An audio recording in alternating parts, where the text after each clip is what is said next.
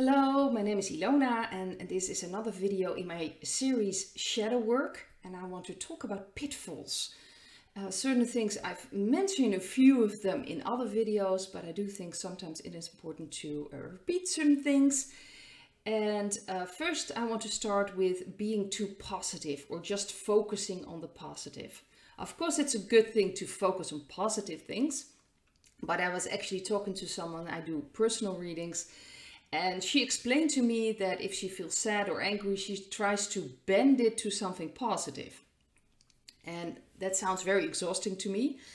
I explained to her, just imagine a child, very angry, and then you say to the child, and now you have to change it into something positive. What do you think is going to happen? The child won't understand, because that's not what the child is feeling. And that's the same with emotions. If you do not just feel the emotion, the anger, the fear, the pain, but trying to change it into something else, you're not going to transform it. You're not going to feel it completely. And this is, of course, my personal experience. I was quite aware for a long time, all the things that I've experienced. I was aware of where it came from, the patterns, but I couldn't change it. So usually afterwards I was like, yeah, well, this happened because this and this happened, and this is the pattern from my youth, but I couldn't change it at the moment. It was almost like I was just following a certain pattern again. I was stuck in the pattern. And then I realized I still hadn't changed the emotions, the feelings. So I was acting from that emotion, from feeling, which put the pattern in motion. So if you want to change patterns, you have to look at the emotions behind this as well. Emotions, feelings, they want to be felt. So anger, you don't have to push that aside. You shouldn't avoid it. You can just embrace it. You don't have to act on it. When I'm talking about feeling through your feelings and emotions, I'm talking about embracing it. Usually take some time, make sure that you cannot be interrupted, and just see where it feels in your body. If you feel angry, if you feel sad, fear, where do you feel that in your body? And just breathe through it. Feel it. You do not have to wallow in it. You don't have to act on it. Sometimes with anger, it's all right if you just want to scream, but be by yourself.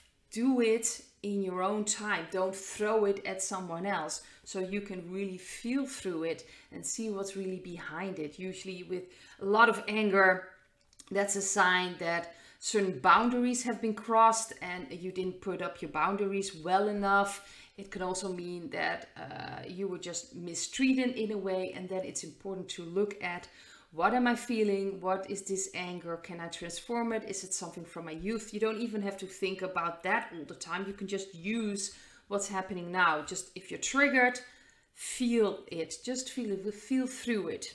Usually you have to sometimes wait. If there's sometimes a situation where you're like in the supermarket or talking to someone else, of course you can immediately just let everything stop and then feel. But then you, of course, can wait till you get back home and take some time for yourself and just feel through it, or write things down. That can help as well.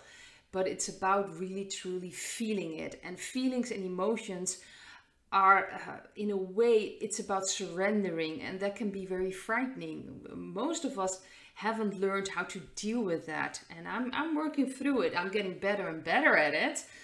But I've also noticed that deeper emotions and feelings coming up right now, especially with the energies, then it's really about healing ourselves.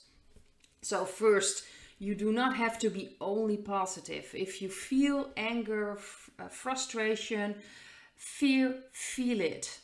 Just embrace it. You don't have to do anything, just embrace it and feel through it. You don't have to act on it. You don't have to avoid it. You don't have to push it away. Feel it. So that's number one. The second is being too understanding, especially when you're very sensitive. You understand why people act the way they do towards you. You probably understand their youth, how they were brought up, and especially when you're in a relationship and that person just doesn't really, how do you say this, A lot of sensitive people do have a tendency, especially if they're not very good at putting up boundaries, to attract partners that will just step over them, step over their boundaries, do not, how do you say this? Really think about what's necessary for them. So it can be very like a power dynamic that the sensitive person adapts to the other partner.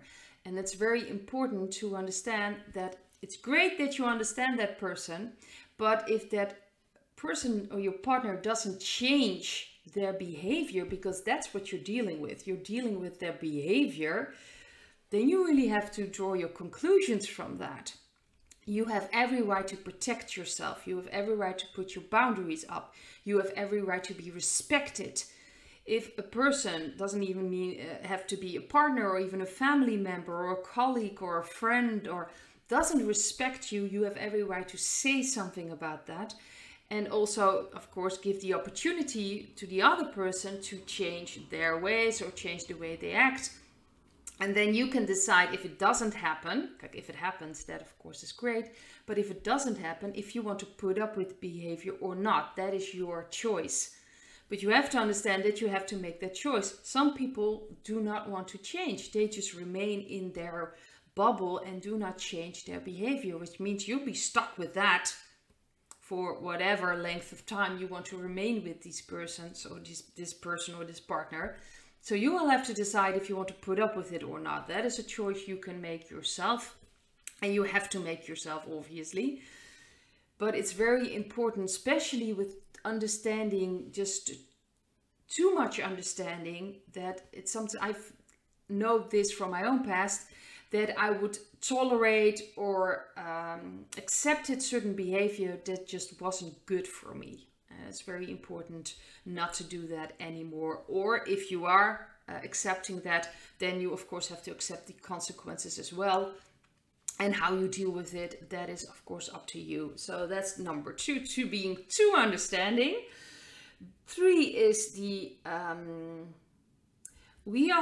and this is more about what's going on in the world right now and what's been going on, of course, with the white hats, the black hats. This is a spiritual war. This is a war about our energy, about our soul, about using our energy. And for a lot of people, that's a bit strange to realize. Most people really think that we are just a body. This is it. Because that's, of course, how we were programmed, how the dark energies wanted to program us, because they want to keep us at a certain energy, certain level, so they can control us, manipulate us, and use our energy. So that's very important. They want to use our energy. And a lot of people don't fully understand that. It's more of a feeling I have, but they try to keep us fearful. So all that fear generates a certain vibration, just like anger generates a lot of vibration. Just be around a lot of angry people. You can just feel it in the atmosphere around it. It is very almost electric. It's almost like something can happen. It's like cutting like a knife. You can just feel it, and that's energy. And they know how to take that energy and use it to further their agenda. They're also using these energies we manifest. We do that at a conscious level or unconscious level. It doesn't matter. We manifest. We are creative beings. So they program us in a certain way. So we think a certain way, and that is also creating timelines. They want to keep us as fearful as possible. So they create all these events that are very traumatic. They make sure false flags happen, so people are in fearful situation. They make sure things are happening with the financial, everything financial that's been happening, the crashes, to keep people in a certain mindset. So people will think that way. They will think in a very victimhood, like they can't do something about that. We are not capable of changing things. If you just look at TV series, movies, a lot of detectives. I've watched a lot of detectives myself. And there was always, even if the detectives got the bad guy, but there was always this underlying theme that they cannot get everyone. Some people are just too powerful, nothing you can do about it, especially the British detectives, by the way.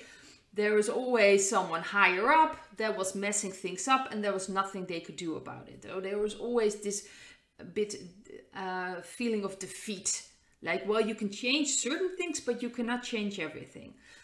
And that's what they programmed us. So it's very important to understand that where we focus on the vibration, where we, of course, because of the emotions and feelings, where I understand that, of course, I was just mentioning don't be too positive, but that is like, if you don't deal with your fear, your anger, that is in your energy anyway, that's why you get triggered, you're going to manifest that and you're going to be manipulated. They will do things that will create fear within you because you still carry fear within you. That's why it's so important to embrace that fear, embrace that anger, so you can just feel through it, so they cannot manipulate you anymore at that level. That's why it's so important to become more and more neutral. More and more, if you transform your pain, your anger, your fear, you become neutral to what is going on around you. You can just look at it from a different perspective. You do not have to get caught in with it. So you do not get dragged along with it. That's why it's important to focus what's going on around you. You can focus also on gratitude. Of course, beside the fact that you embrace everything that comes up inside of yourself, you can focus on what makes you feel good. I actually mentioned that in, I think, my video from Monday. And I got a few reactions. How can you feel, try to focus on good things or enjoy yourself when everything is falling apart? Because I'm working on my energy. This is a spiritual war. They want my energy at the lowest level possible. They want me as fearful, as angry, as frustrated as possible, because that's what they work with. They want me to start manifesting that. Because the more frustrated and angry I am and I'm not dealing with it, the more situation I will create which are going to make me angry and frustrated. That's exactly what they want. They live off that energy. They like the lower energies, but they also want to keep us in that lower level, in being like we're feeling like we're a victim. If you're frustrated, you feel like a victim, you feel powerless, you can't do anything about it. It's exactly what they want. So you keep manifesting situations where you don't have the power. That's how it works. And that's what they want. That's why they want to keep us in this situation and as powerless as possible. So that's why it's very important that you keep your energy as high as possible. That's why I emphasize it. Be grateful, because that's a very high vibration. Look at what you have. Enjoy the things that you have, because then your vibration will be higher. They won't be able to feed off of you. I think that's very important. And the more you're in connection with your vibration, the stronger you'll get and the less they'll be able to manipulate you. You start manifesting more situations to be grateful for. You start manifesting more situations you can enjoy. That's how it works. That's also very important. That's the fourth thing I want to mention. That is, be realistic. And then I'm always a bit confused. What is realistic really? Because I used to be very realistic when I was a lot younger. And it usually meant that I was very sarcastic. And I've seen that, been there, and don't trust anybody. Be realistic. Everyone will take advantage of you if you're not realistic. Don't be naive. Really, that's a very negative way of looking at things. Being realistic is looking at what is now, what is going on in your life now, embracing it, completely accept the feelings that come up, the emotions, and then focus on what you want to focus on, because that will be manifested. So when you're being realistic, look at what you really mean by that. Realistic is really, what is reality? If we manifest our reality, pretty much anything is possible. It will depend on what we're going to manifest. How we, they say this, what we focus on So we can create whatever we want. We can create an incredible, beautiful world, but that is dependent on how we feel and what we manifest, what we believe. And when I'm talking about belief, I'm really talking about what we, like a deep knowing, a really deep knowing of what can happen and what is possible. We are limited by just our own way of thinking. If we believe that things cannot happen this way and this beautiful new world can never happen, that's just not possible, and look at everything that's going on around us and just focus outside of ourselves, yes, then we fall in line with what the dark energies want. They want us to look at it like, well, this is impossible. They want us to feel that feeling of we're defeated. There is no way we can step out of this. There's no way we have that power or that we can change it into something beautiful or wonderful. That is just out of our reach. If that is the way you think and feel, very important, then that's what you're going to manifest. So be very aware of what you really going on. Are you capable of just opening yourself up and really believe that everything is possible? Really know that everything is possible? That's really something interesting to look at, because that will be your reality. And last, I want to finish with very important, I've noticed that myself, is to ground yourself. And that is, most of my life I've spent in my mind. I was trying to control everything. And then I started feeling my, connecting with my emotions. But I also noticed that you can kind of get away with that as well. How you say, kind of get carried away with your emotions as well. So it's very important to understand that you're like a complete being. So it's your mind, it's your heart, and it's your body. You have to connect everything. We are a spiritual being in having a human experience, but we have to understand we are also in a body. We have to ground ourselves.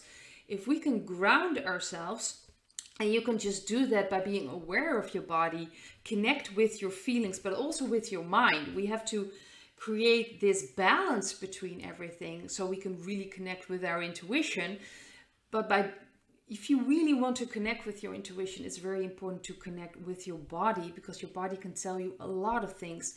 In your cells, there are all these memories, and we have so much access if we really open ourselves to what our body is saying, what our cells are saying, connecting inside of ourselves with our intuition, with God. There is so much wisdom we can find inside of ourselves. And by grounding ourselves, we can start manifesting it.